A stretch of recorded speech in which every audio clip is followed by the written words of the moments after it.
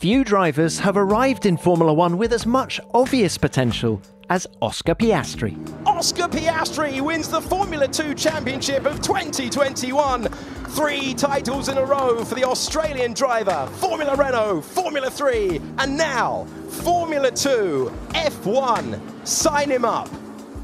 Oscar was on a roll, but an F1 team couldn't sign him up straight away. There was no room on the grid in 2022, and he had to take a year out from racing. Now he has his chance. Time to prove himself at the very top and become a hero for Australia, like his role models, Webber and Ricciardo. I'd always wake up in the morning hoping that Mark had won. It was the same when Daniel went to Red Bull as well. I'd always wake up seeing if Daniel had won, and it was always exciting when he had. Hopefully one day I'd like to be in the same position, and hopefully someone's thinking that about me.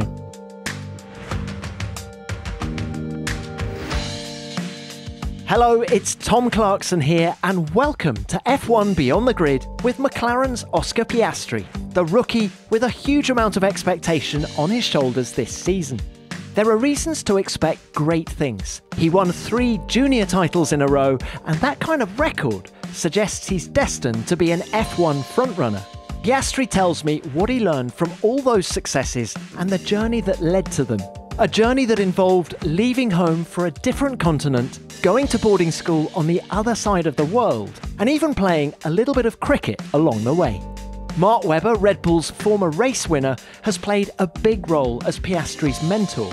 The 2022 tug-of-war between McLaren and Alpine is behind them now, but it's put more pressure on Piastri than most F1 debutants. He's convinced McLaren are the best fit for him, and that he and Lando Norris will push the team forward together. Oscar and I sat down ahead of this weekend's Australian Grand Prix in his home city of Melbourne. I hope you enjoy our conversation.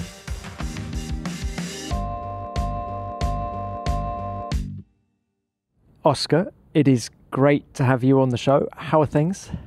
Very good, thank you. Very good. And of course, it's still early days, but how are you finding F1 so far? Yeah, I've been enjoying it.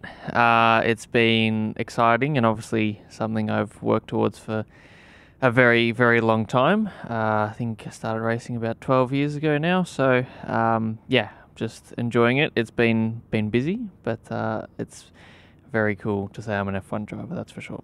Are you settled? Do you feel like you've got your feet under the table now at McLaren? I think so, yeah. Everyone's been great in welcoming me to the team, and I think obviously I've been trying to spend as much time at the factory as I can, both preparing myself and trying to help the team, but also just getting to know people and put names to faces and stuff like that. And I think, now that we've got the first race under our belt together, there's, it just adds to the level of the relationship that you've got with, all the mechanics on your side of the garage and stuff like that. So, no, I feel like I'm in a good spot. Very happy to be at McLaren. And it's been going well, I think. Is the names and the number of people the biggest difference to everything you've experienced in racing before?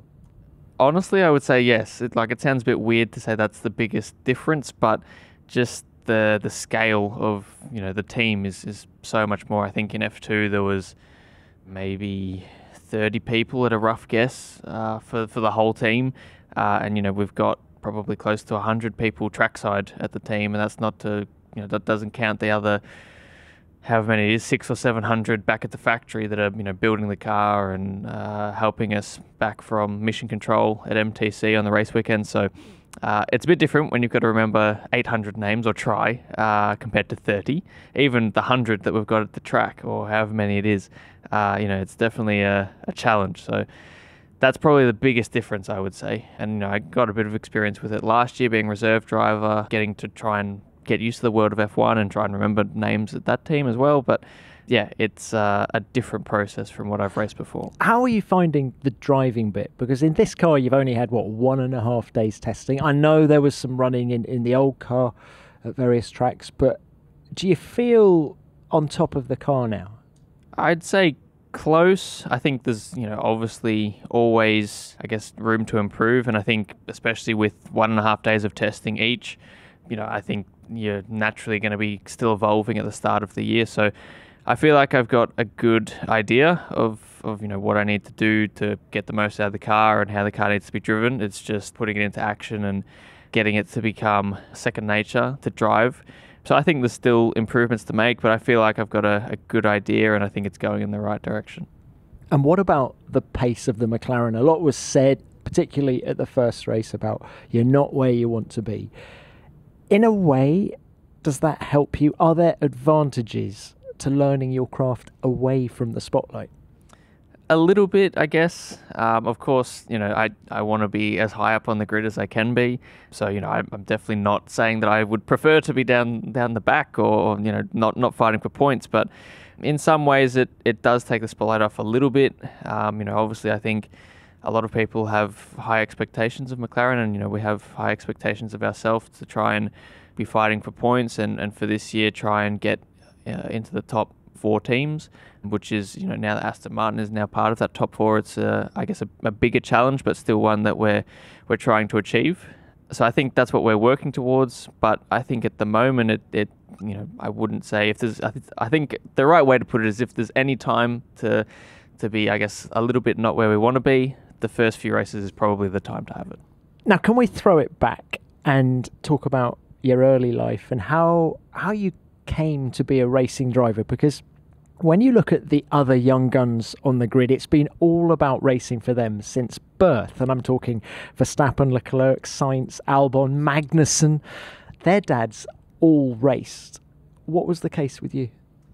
So for me, I'm the first in my family to race myself. I think there's always been an interest throughout my family. My granddad and my pop, so my mum's dad and my dad's dad, were both mechanics. Racing mechanics? No, just regular mechanics. And my dad's business is in the automotive industry.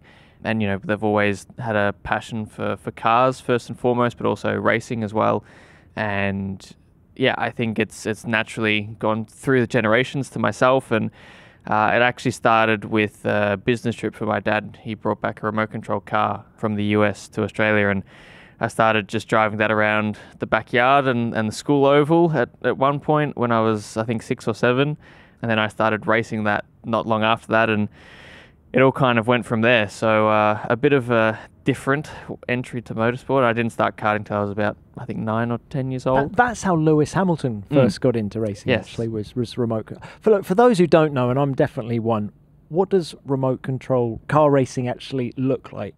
So the cars that I raced initially were 1/8 scale, and then I went to 1/10 scale. Formula One cars or rally cars? No, so they look like touring cars in a way. I think they do have Formula One cars, but like let's say the pinnacle of remote control car racing is like touring cars, and they're quick. They go up to probably 110 kilometers an hour on the straights, top speed, and the acceleration is insane. And of course, they only weigh 1.5 kilos or something, so it's they're pretty impressive pieces of kit. And you stand on like a driver's stand with your radio, and obviously you control it from that. And it gets pretty intense. And you, aged 9, are beating adults, right? Yeah. So there's no age brackets or limits or boundaries or stuff. So I was often competing against people in their 20s, 30s. I won the national championships, I think, when I was 9. I think the next youngest guy was 18. So that was nice. But yeah, like Did that involve like traveling all over Australia? When it got more serious, yes. Like a similar story to how I was in karting, really. Started out in sort of club level remote control racing, and then did a couple of races like in New South Wales, in Sydney.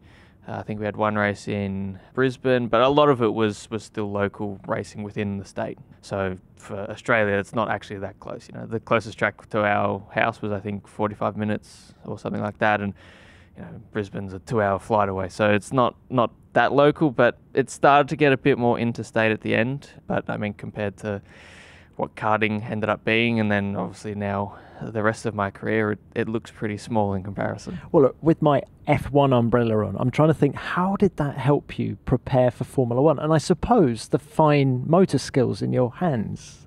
A little bit, yes. I think like almost the technical side of things helped at the start, because honestly, there's probably more things you can change on a remote control car than there are on most race cars. You can change springs on the shocks, you can change toe, camber, all the sort of normal things, but you've got tyre warmers, tyre additives. Hang on, tyre warmers. Tyre warmers, tyre additives. So, you can put stuff on the tyres to make them grippier and stuff like that. And you did all of that? You did all of that because you had to be quick. So, that technical side of things was sort of, I wasn't an expert, but I had a brief understanding of what certain setup items did, and I knew what a racing line was and stuff like that. So when I went into karting, obviously it's very different standing with a remote control car compared to sitting in the car or go-kart. But the idea of a racing line and setup stuff like that, I kind of had an introduction to it, let's say, of what to do. Well, look, tell us about the move into karts then. What happened? There must be a story. Where was it? Was it a lightning bolt moment for you in that this is what I want to do? At the beginning, actually not really. I think in the remote control car community, there's obviously some crossover to the racing car community. So there was some people there that dabbled in go-karts or above. And one of our friends, or one of my dad's friends, had a daughter who he bought a go-kart for. And they started racing a little bit, and then one day they asked if I wanted to go. I had to go and loved it, and the next week I had my own in the garage at home. So it all started from there, and I think at the beginning, I was still debating, do I want to race remote control cars still or go-karts, and pretty quickly go-karts started to win. So it went from there, and then, now here we are. Was it the driving sensation that you liked, or was it the competition? I think a bit of both. I loved initially the speed, of course. I think that's what most people love. But then it was a combination of, I would say, a lot of competition, but not just with other people, with myself. Like just wanting to be better and better and get my lap times quicker, find out different things on how to drive and how to set up the go-kart and stuff. And then, of course, when you throw that in against other people, you've got a benchmark of whether you're in the ballpark or not. So for me, I think the competition was a massive draw card, and even now, I think I much rather do practice sessions and qualifying and races with other people than testing by myself. I had a year of that, so I know what I like now, I think. But the competition was really what got me involved in the first place. And I was a competitive kid before I got into racing with all the sport that I played, and even at school, I wanted to be the smartest kid and stuff like that. So I think it's sort of just ingrained that's in me. Music as a parent. That's music to my ears. If I was your dad, I want to be the smartest kid. So academically as well as sporting. You're a high achiever, Oscar. Yeah. So that was one of the rules for my parents of going racing. Was remote control car racing was initially normally on a Wednesday night after school. So Thursday morning was always interesting to try and go to school, but the rule from my parents was you can go racing, but your grades have got to stay at the same level. And that was especially true when I was in Australia, still racing there, because at that point you never know where racing's going to lead. It's obviously a very cutthroat sport, and there's only a handful of people that firstly get to F1, but also just the professional drive in motorsport. It's not an easy thing to come by. So that was sort of the, backup plan, if you want to call it that. And I, even when I moved to Europe in 2016, I still went to school. I went to boarding school for 4 years and did my GCSEs and A-levels in the UK. And then, I think after that, I finished school before my F3 season. And then the F3 season went very well. I won. And I think at that point, the education side of things was sort of a little bit more in the back burner. I wanted you to go to university. Yeah, at that point, it took a bit of a backseat. I think the last year of school, my attendance was like 36 or 7%. And I was at boarding school, so I was living at school. So and yet you were still only there. And it was still 36 or 37%. So by the end, it was tough to manage both. Did school understand? Yeah, they'd had a few people before me through racing. Yeah, so Callum Ilott went there before I did, and they'd had a number of people that went on to be professional sports players, so a few rugby players, a couple of cricket players. So they, I guess, understood to an extent, and they were very supportive. It was more or less, you can go and do it as long as you achieve the matriculation grades, which everyone has to do to stay in the school. As long as you do that, then that's fine. This episode is sponsored by Athletic Greens. If you're a regular listener to our shows, you'll know that I started taking AG1 because I was looking for a way to optimize full body health without the need for buying multiple vitamins and supplements. And I found it to be the perfect addition to my health and fitness regime. That's because AG1 is so much more than a nutritional drink. It's all your key health products, multivitamins, minerals, pre and probiotics, working together to help you balance your immune system, improve energy and focus, and even support long-term gut health so your whole body can thrive.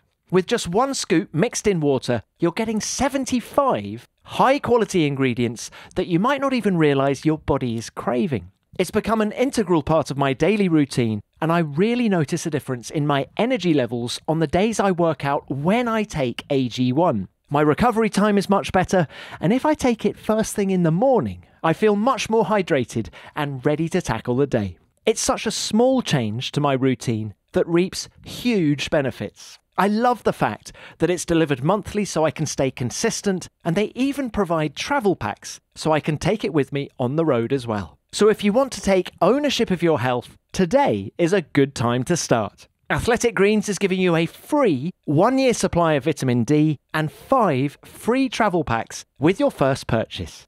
Go to athleticgreens.com/F1BTG. That's athleticgreens.com/F1BTG. Check it out.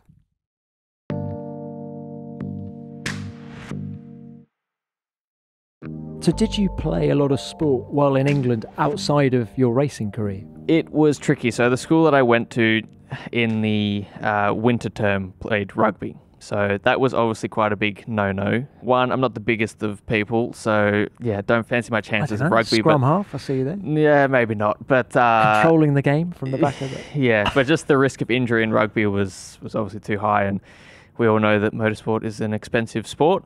So I wasn't going to jeopardize anyone that was funding my racing by playing rugby. And then when you're an Aussie, cricket.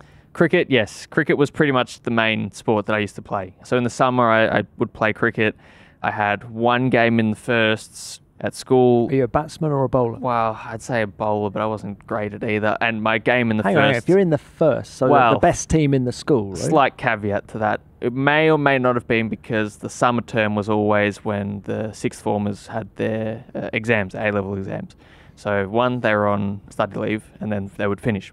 So I may or may not have got my appearance because everyone else had left, but that's in the fine print. So I've got the cap. I've got my name signed on the door now at school. So that was my one appearance of my claim to fame. There used to be a Formula One cricket match before the British Grand Prix, right? We should bring it back. Well, if we brought it back, what have you got to offer? Are you going to bowl or are you going to bat? Where are we at? I would probably be better at bowling, I would say. Piastri's opening the bowling and batting number...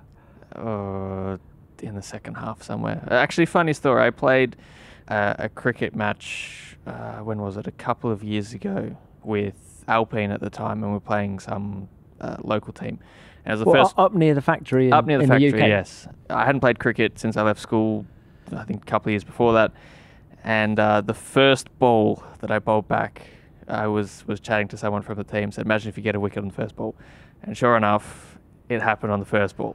It was a terrible ball, but the batsman, I think, nicked it to So what do you bowl? Slip. Well, I want to say medium pace, but it's medium slow, sort of on the stumps, is what I would call. So yeah, I try. When I was a little kid, I was not bad, but yeah, now as soon as racing came into the Oscar, scene, you know that Ricky Ponting, Adam Gilchrist, massive F1 fans, likely to be in Melbourne this year. Mm-hmm.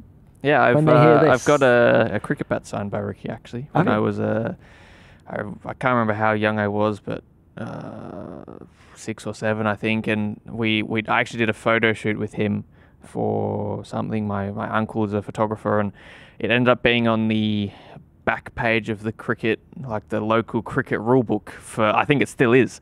So if you look at the local cricket rulebook in Victoria or Melbourne, there's probably still a photo of me and Ricky Ponting, me when I'm about 7 years old at the MCG. So that's awesome. Fun fact. Because of course, for people who don't know, you grew up in Brighton. I'm not talking Brighton in the UK. I'm talking Brighton near Melbourne. Yes.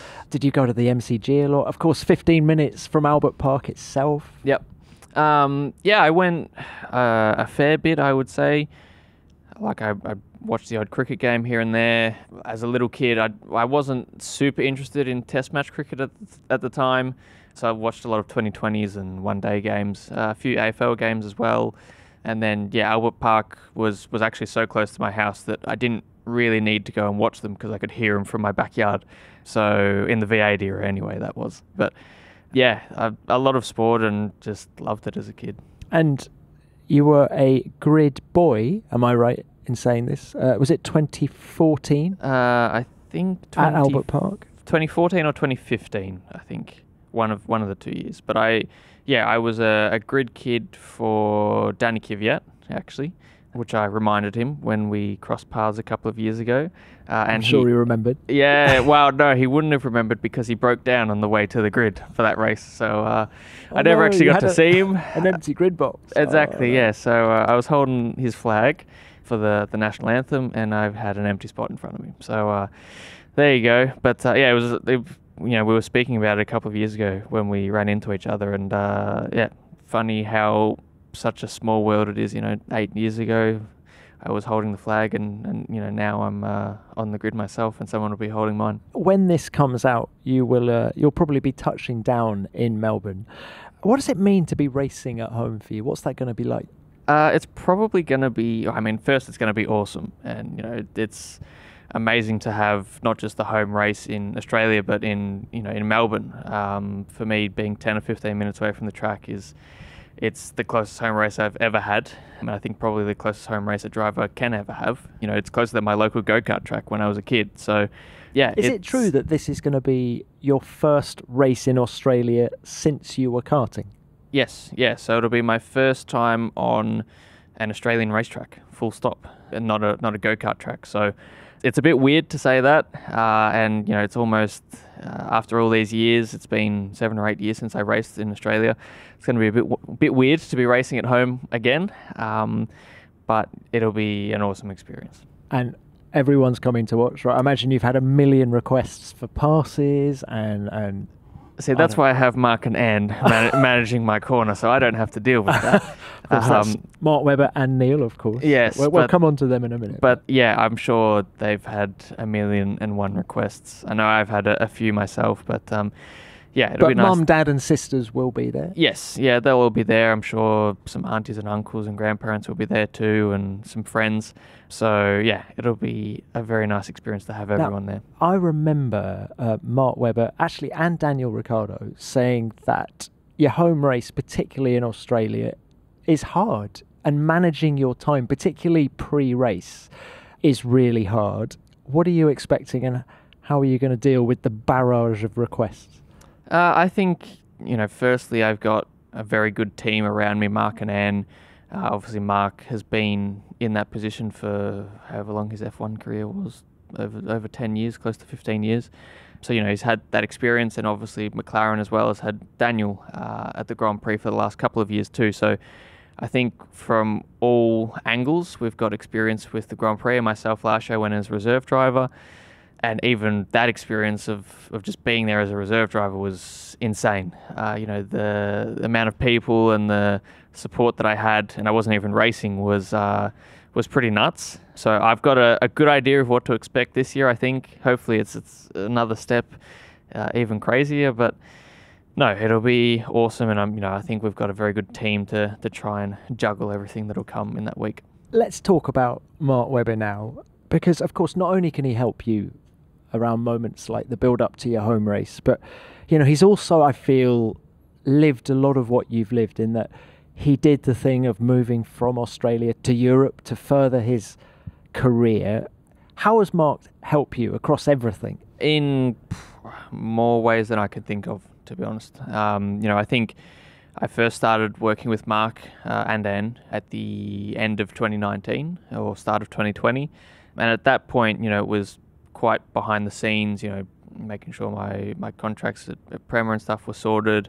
So that was just before your Formula 3 season? Just before my F3 season. And, I think my 2019, I won the Formula Renault Euro Cup Championship. And, at that point, F3 was the next step. And that was the first time I'd be on an F1 weekend.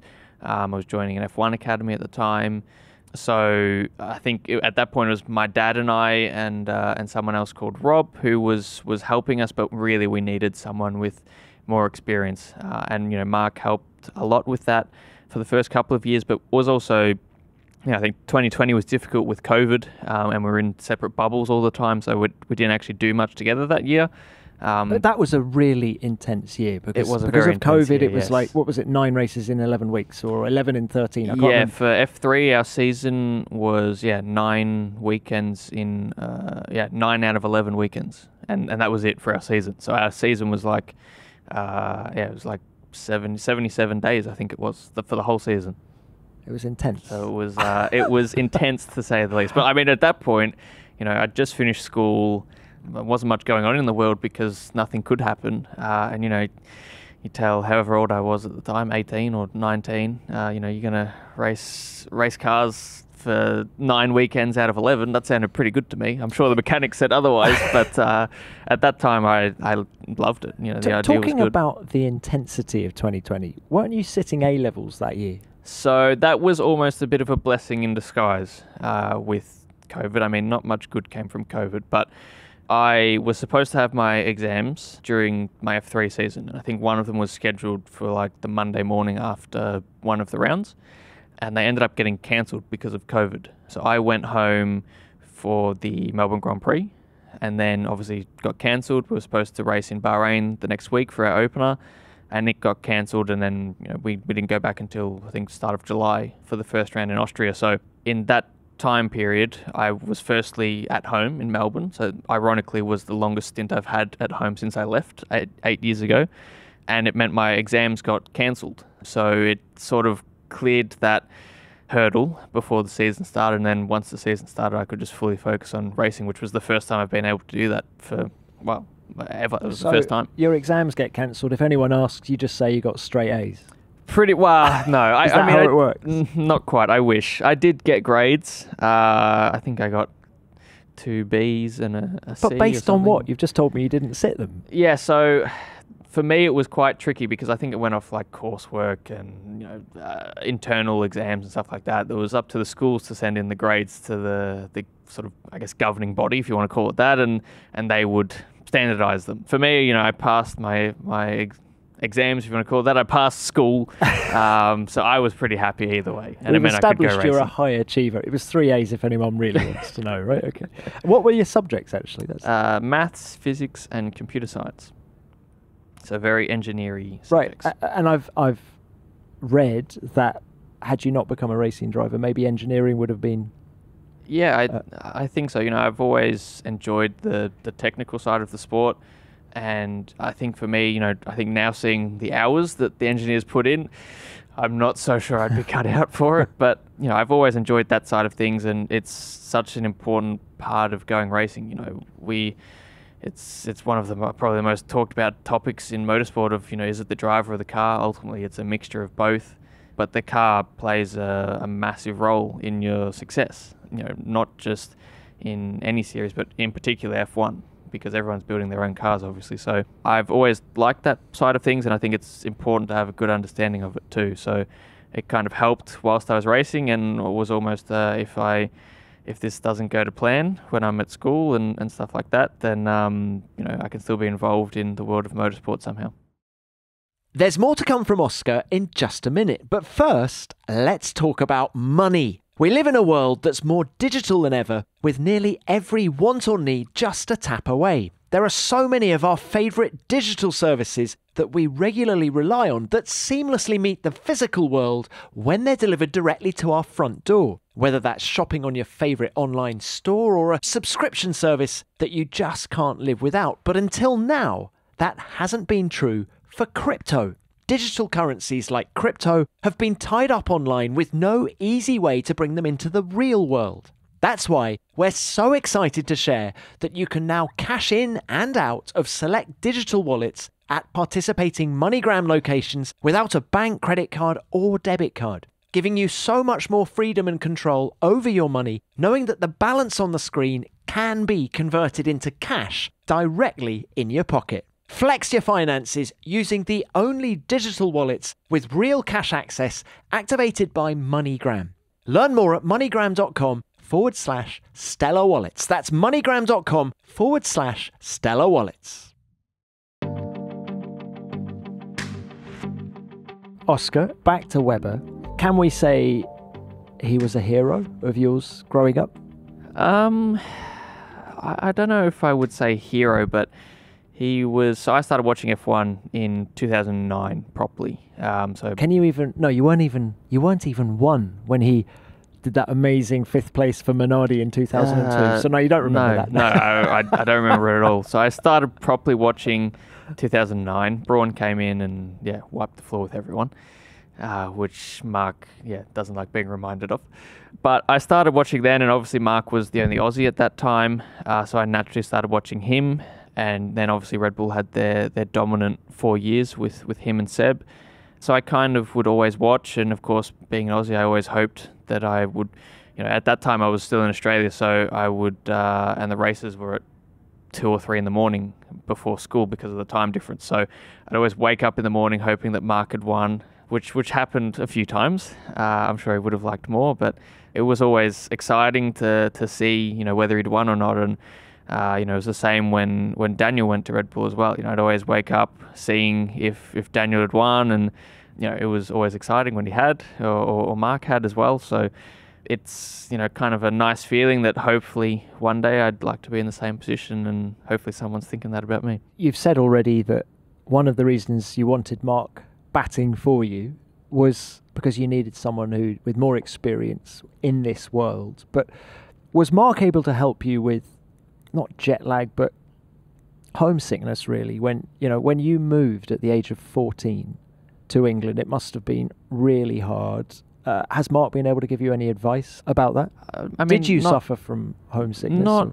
I wouldn't say he gave me that much advice, but I didn't feel like I really needed too much as well. I think by the time that Mark came into my corner, I'd been away from home for pretty much 4 years at that point. And I think actually school was a very good way of not forgetting, but almost a distraction from both racing and thinking about racing 24/7, because that's never particularly helpful if it's all the time, every time. But also, from being away from my family as well. I was basically like living with a bunch of friends at boarding school, which was nice. And I guess all your mates are away from their families as well. Yes, exactly. Some of them are only half an hour down the road, not across the world. But yeah, same principle. There was a few international students there, so it was nice. And I think I've always been quite an independent person as well. And I think there's always some sense of, I guess, freedom. So I think, by the time Mark came on board, I think I was 18. So by that point, I was probably, considering moving away from home regardless of what I was doing. Probably not to the other side of the world. But yeah, so I wouldn't say I've really struggled with that too much. Of course, I love going back home whenever I get the opportunity, which is now really once a year. I've actually added myself another trip because of the race in Melbourne. So that's a win. But in the winter, and then again in March, so over April. Christmas, and then over March, April. Yeah. So. And I guess you can stay out a little bit after the race because we've got the long gap to Baku as well. Yes, I actually need to come back to Europe straight after the race this year. So unfortunately I won't. I'll be going out a little bit early to see my friends and family and stuff before all the chaos of the race begins. But it'll be nice to have that second trip home. Has Mark helped you as a racing driver in the cockpit bit? I think so, but I think up until this point, firstly, being in F2 and F3, Mark's not driven those cars, and obviously the cars are very different from when he drove. And I was in incredibly capable hands at Prema as well, so there wasn't really the, I guess, need for him to meddle too much with that because it was going pretty well, quite frankly, as well. And I think in F1, just the attention to detail and, obviously in the junior categories, all the cars are the same spec for everyone. It's, you get given the same car, same engine, and a few setup changes you can make. Whereas in F1, obviously, you've got each team making their own car, different development pathways, different areas of the car that you can develop. So I think the knowledge on that side of things he's been very, very helpful with. But also the cars nowadays are very different to when he raced. So the little intricacies of what finds you the extra half a tenth or a tenth might not necessarily be the same, but all the things that in the background can add that extra bit of performance, he's been incredibly helpful for. Crossing the line to take 7th place at the Formula 3 Championship, Oscar Piastri has won the title. What a thrilling way to crown a brilliant achievement. Oscar Piastri is the 2020 FIA Formula 3 champion. Yeah! Yeah, boys, we did it! Oscar Piastri wins the Formula 2 Championship of 2021. 3 titles in a row for the Australian driver, Formula Renault, Formula 3, and now Formula 2, F1. Sign him up.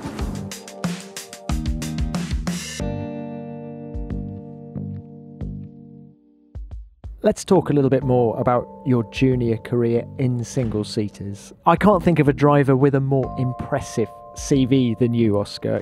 Champion in Formula Renault, Formula 3, Formula 2 in consecutive seasons. What do you think is your greatest strength as a driver?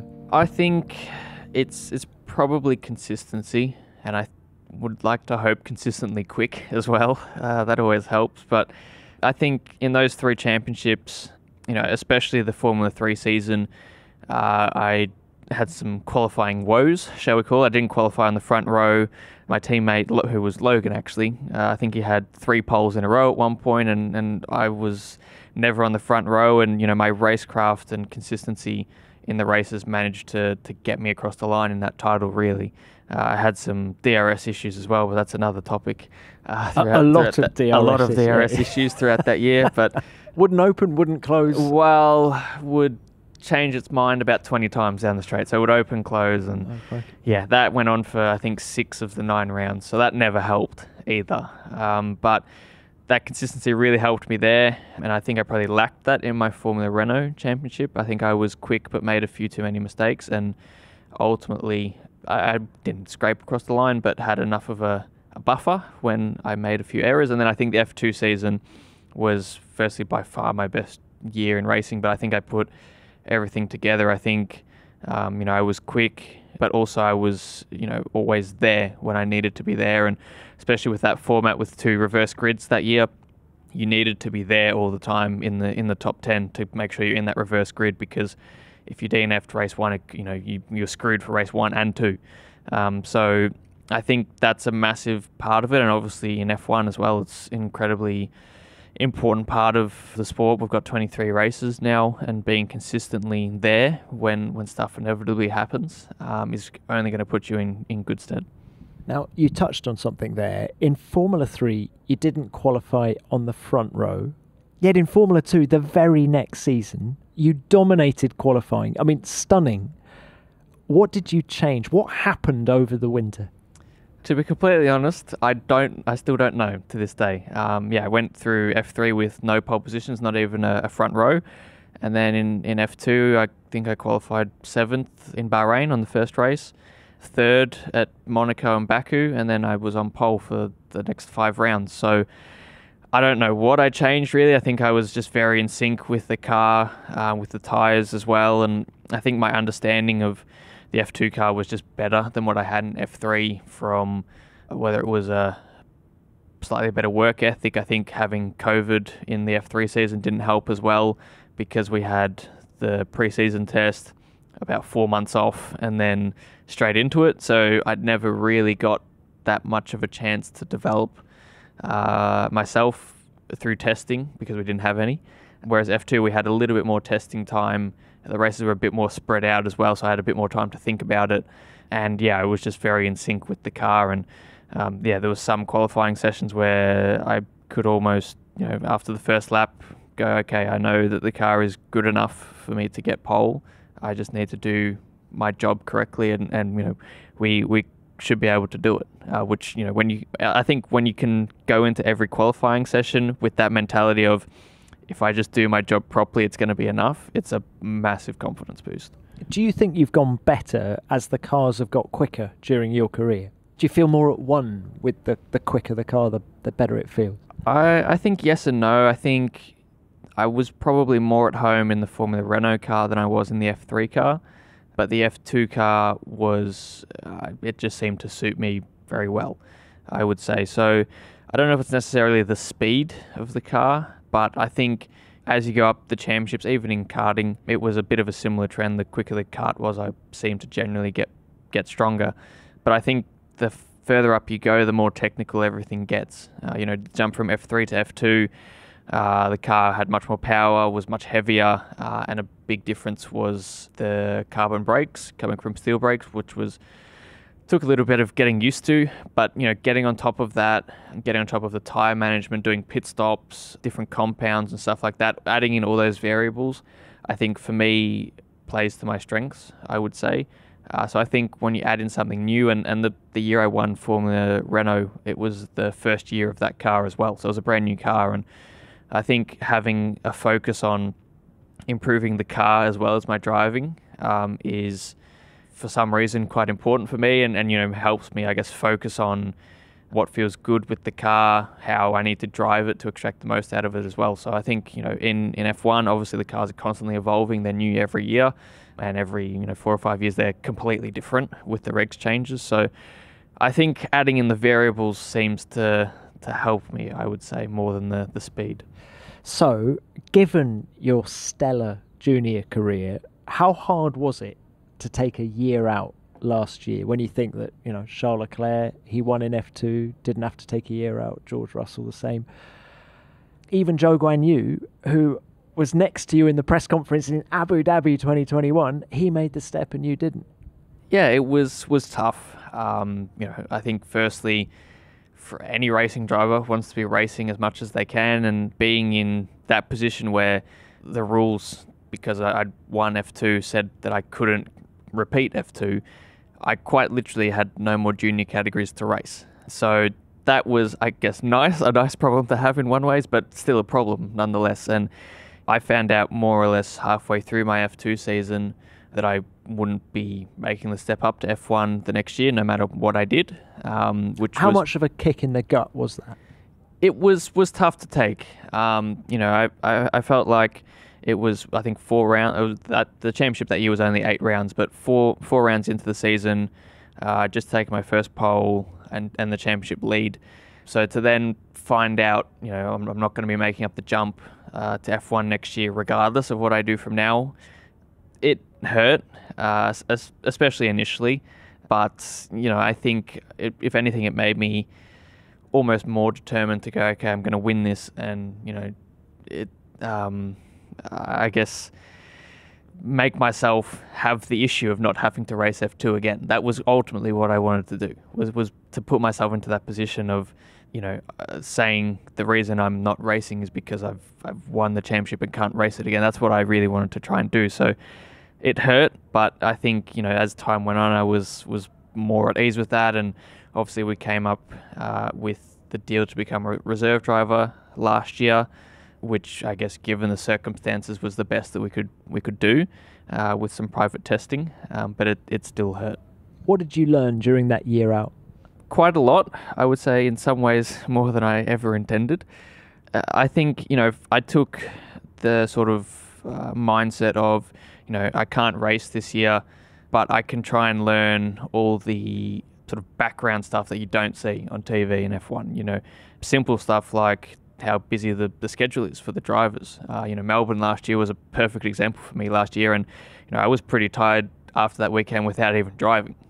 So, you know, just getting into that schedule, getting into the routine, seeing what happens, you know, listening into all the debriefs and stuff like that, trying to learn as much as I could from Fernando and Esteban. What did you learn from those guys? Fernando in particular? I think, you know, I learned a lot from both. I think obviously Fernando's got a lot of experience under his belt, and, you know, has been in a championship winning position before. so he knows what it takes to build a team around him to be world champions, and he was incredibly insightful to watch. And I think obviously I have to go race against him now, so I don't want to pump him up too much, but just the capacity he had to think of everything else whilst driving was pretty extraordinary and in some ways inspirational. So I think I went into last year with the mentality of trying to perfect all those other areas, then for this year go back to adding in the driving, really.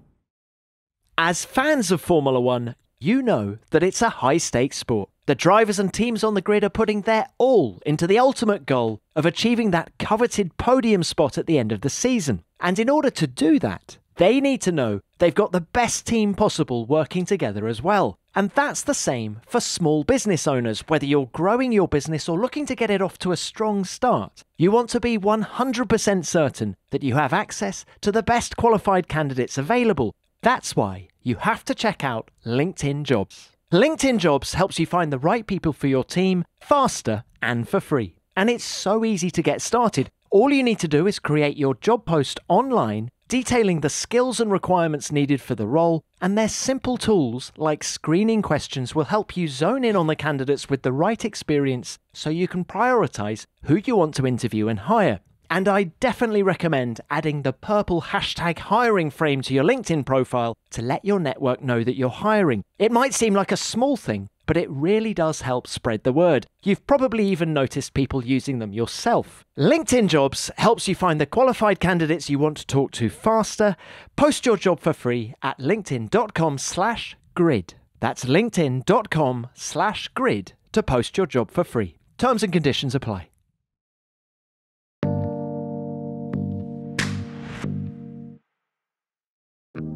Oscar, a lot was made of the tug-of-war between Alpine and McLaren last summer. Given everything we know now, it seems McLaren were the only team to offer you a solid contract. Is that what made you so sure about going there? Yeah, I mean, dealing with McLaren was extremely straightforward. And like you said, they put a contract on the table, no frills attached. Of we want you in the team for next year. That was a massive show of confidence, and it was extremely nice to be wanted, and a massive factor in why I decided to go to McLaren or to join McLaren. For me, I think obviously a lot happened last year, and I think now a lot of the facts are out there to be read. But yes, the desire from McLaren to have me in their team and just the clarity of what my future was going to hold, because at that point it was pretty unclear for what would have been the second year running. So to have that clarity and something on the table was, extremely nice to have. And how have you found the atmosphere at McLaren? Because I remember back in the Ron Dennis days, there was the perception at least that McLaren was a bit cold, a bit grey. Of course it's changed. We're all in papaya now. But how have you found it? It's been great so far, honestly. I feel very embedded in the team, and everyone's been great to work with so far. Very friendly, very nice, and I think there's definitely the passion and the energy there to get us back to the front. And I think obviously we're not where we ideally want to be at the moment, and I'm sure for myself and Lando, of course, we want to be trying to win because that's what we've done to get into F1, and the team's no different, I feel. So there's definitely the energy there. We've got good plans to help us move forward. Obviously, we've got a new wind tunnel coming online, a new simulator.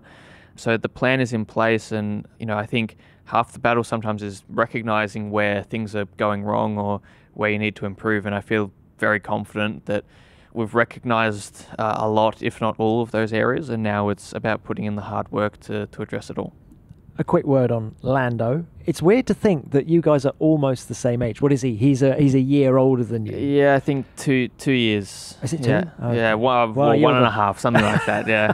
But he's in his 5th year of Formula One as you come into your first. How are you rubbing along together? Yeah, it's been great so far. I've been getting along well, which is always good.